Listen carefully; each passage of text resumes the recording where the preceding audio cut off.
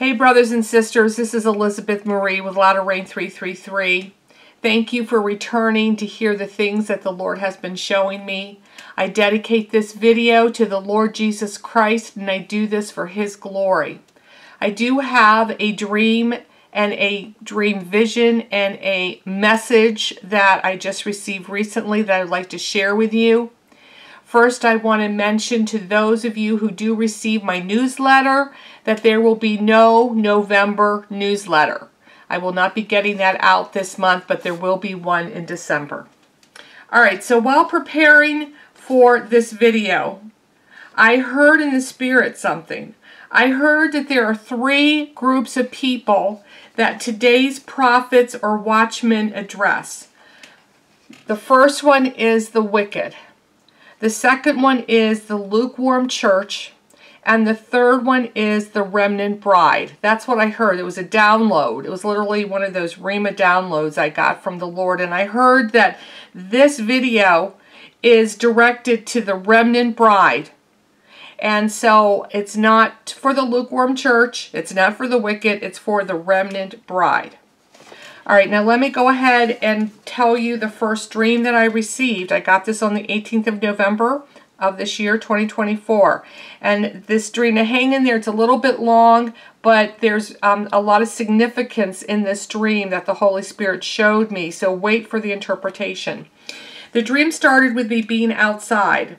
And then somebody called me on the phone, and I don't know who it was, but it was a man's voice, and he told me that a tornado was sighted in my area and that I was to seek shelter. Excuse me. When I hung up the phone, I looked up, and sure enough, I saw a massive tornado in the distance, and I saw it moving very quickly towards me. So I sought shelter. I ran into a nearby building very quickly. Once inside, I started running into the various rooms, telling people that there was a tornado coming and to get downstairs to the basement. Now, this was a very large building, and it had a lot of rooms. So I was going in and out of the hallway into the different rooms, calling out to the people, telling them quickly, go and take shelter in the basement. And everyone listened. And everyone that I told about the tornado, they quickly ran down the stairs. Then I heard in my spirit that to stop giving out the warning and for myself to go down the stairs as well, and to go down now. So in the next scene, I am now in the basement with everybody else. However, this does not look like a basement. It was full of light, and all the walls were painted brilliant white. The ceiling was white, the floor was white, and there were windows all around. So it was not your average basement. I then told everybody to get away from the windows and to go like in some hallways and to grab a pillow and to put over our head to protect ourselves. Once we were on the floor, laying down on the floor, I noticed that there was a window way up high and close to the ceiling. And I looked up and I saw that the tornado was right on top of us. It was hovering literally right on top of us. It was very scary to see that it was right there. And I just braced myself for impact, expecting to feel the raging winds coming or to tear off the roof or, you know, a shaking or something. And I waited for a few minutes and nothing happened. Again, I looked up and I still saw the same tornado twisting right above the window. It had not moved. However, it did not do any damage to the building that we were in. Now let me give you the quick interpretation. This dream is very similar to one that I received a few months ago. However, the interpretation and the message is a bit different. In this dream, I was alerted by a call that warned about the danger coming. This represents the Holy Spirit giving warnings to His watchmen and women and prophets for the things that are coming. The large building that I entered was to warn the people and to get out of harm's way, represents those who hear the warnings. When I went into the building, I talked to the people. I told them quickly to get downstairs and to prepare for what is coming. This represents the remnant church because they listened and they went and took cover. Now, the basement represents going underground. In other words, finding places of safety against extreme danger that is coming.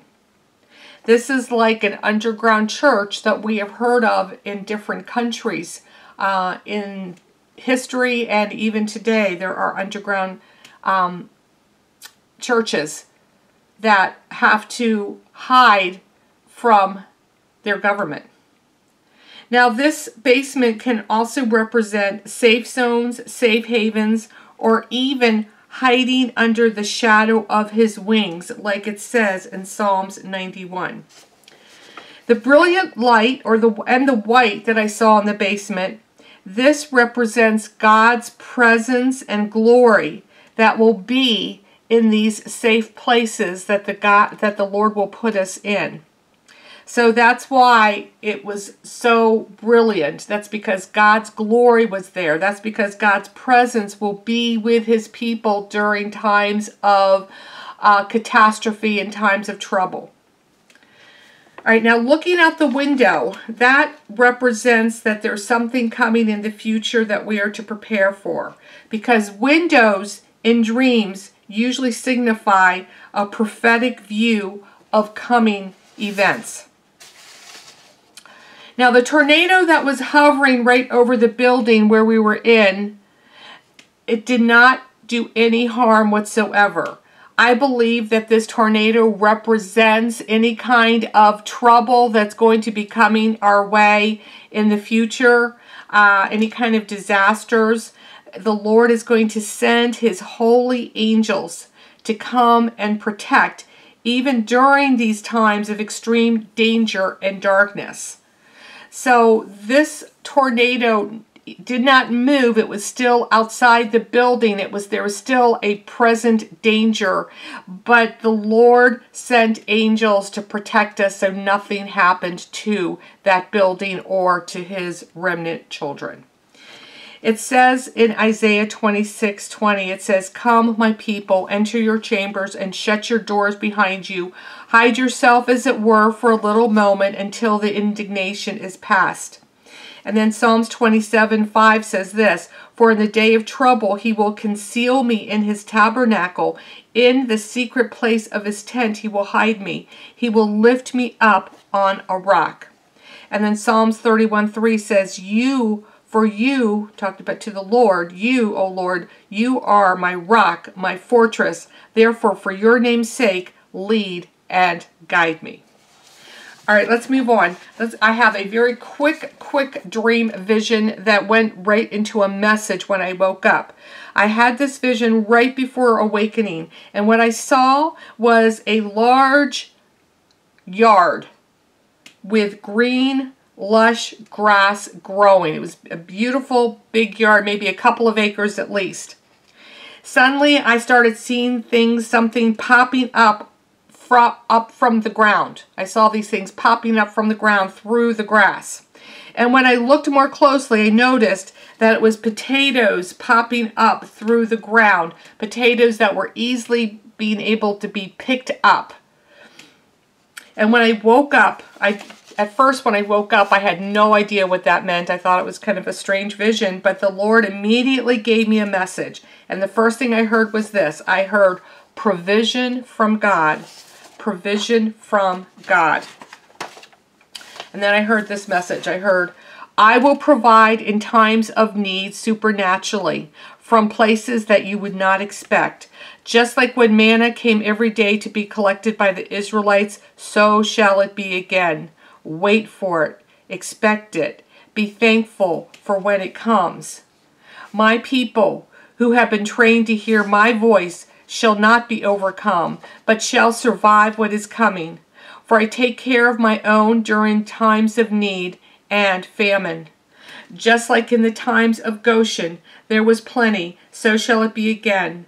I will mark my people with my name, and they will be counted as worthy, worthy to receive my grace, worthy to receive my glory, worthy to receive my provision.